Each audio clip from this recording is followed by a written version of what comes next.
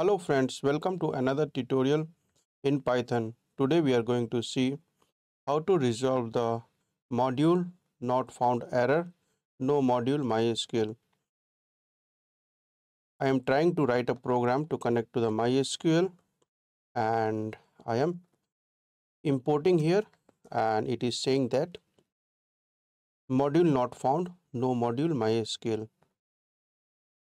This means MySQL connector is not installed on my machine, and to install this we have to run the command pip install mysql connector python.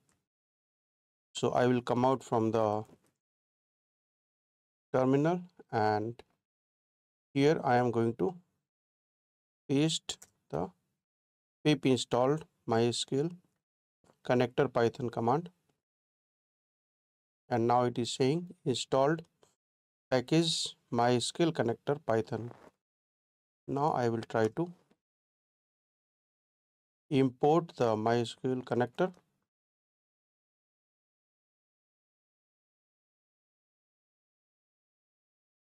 So now it is working. I am able to import mysql.connector.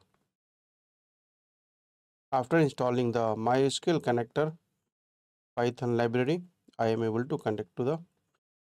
After installing MySQL connector Python library using the pip install command, I am able to import the MySQL.connector package.